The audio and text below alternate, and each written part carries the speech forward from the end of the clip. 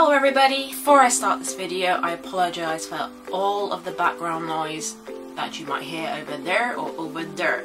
So today I want to find out if I would survive a zombie apocalypse. So I have this quiz that tells me if I will or not. So I will leave the quiz in the links below, so if you wanted to do it as well, go do it and let me know if you would survive or not. So let's do it. Question 1. First, where would you live? Centre of a large city, rural areas or outskirts? I'll live in the outskirts, because then you can probably hide. Secondly, do you know any survival knowledge or experience? So there's none, a little, some, quite a lot, or a lot, I'm an expert in the field. I'll say some. Thirdly, do you have any firearm experience? None, only in video games, a little, some, quite a lot, or a lot, I'm an expert in the field. Only in video games.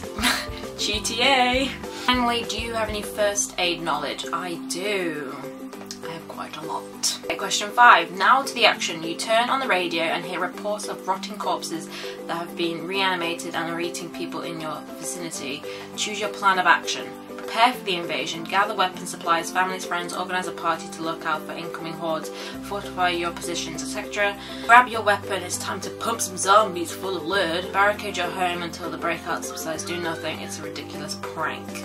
I would prepare, definitely, but definitely find some friends that are like tough and buff. Question 6. Where is the best position for your base? Shop at a mall, restaurant, outdoor supply store, home store, market, or my house? I think I'd go for my house because you know that better than like a restaurant. Like you know all your secret hideouts or stuff. And just pray that you live near all of them.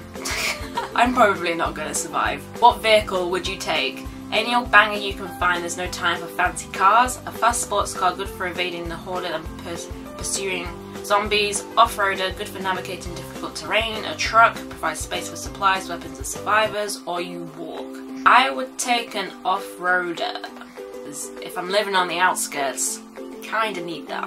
What supplies would you take? Canned food and boiled water. Good healthy food for holding out under sieges. Meat, bread, potato and carrots. Power food to give you the edge when fighting hordes of zombies. Red Bull because they're chocolate and sweets. Energy to give you the extra buzz for a vital adrenaline. I'd probably go for meat, bread, potatoes and carrots. Question 9. Your weapon of choice would be shotgun, pump and full of lead. Rifle, powerful, accurate and reliable. Submachine gun, blast them to hell. Heavy machine gun, assault rifle. Those brainless and dead are gonna eat lead and die. Sniper rifle, dropping that 50 yards. Throwing knives, class and weaponry for ultimate zombie survive. Or a bazooka and grenades, taste the fire, frick bags. Let's go for the heavy machine and assault rifle. Because with a sniper, you know, you have to just like look at it for ages until you do it. It's crazy. Your melee weapon of choice would be lead piping, baseball bat, golf club, machete or brass knuckles. Let's go for a machete. As you are heading in the direction of your chosen destination, you spot a group of survivors struggling to repel an overwhelming horde of zombies. What do you do? Help with them, survival of the fittest, kill the zombies, then leave, kill the zombies and take the survivors, kill them all. Humans and zombies are alike. If they weren't infected, I'd take them with me. Actually no, I'd leave them just because they might turn and like kill me and take all my stuff. Sorry. You have reached your destination. Sound like a sat nav. This is the first thing you do. Barricade the entrance and windows to get to the highest floor. Search for further supplies and survivors. Hunt for zombies or recline on a sofa and watch TV. I'd probably barricade. Safety is key. Your mother has been scratched and infected. She only has days to live. What do you do? Put a bullet in her head. She's too lethal to threat and ignore. Throw her out in your base before she mutates into a zombie. Do nothing. She's your mother, so you will stay with her till the end. I'll probably do nothing and stay with her until she's a zombie then. Despite your valiant efforts, your base has been overrun by zombies. You are fighting back but desperately struggling and have already lost most of your team. What do you do? Fight to the death. You're not going down without struggle. Escape through the back exit with the remaining survivors and run for the hills. Accept your screwed and surrender to the zombies. Unpin a fragmentation grenade and charge with incoming zombies, sacrificing your life to save your friends. No, let's escape. We'll be pussies. And the final question is, you are surrounded by zombies with no weapons left. What do you do?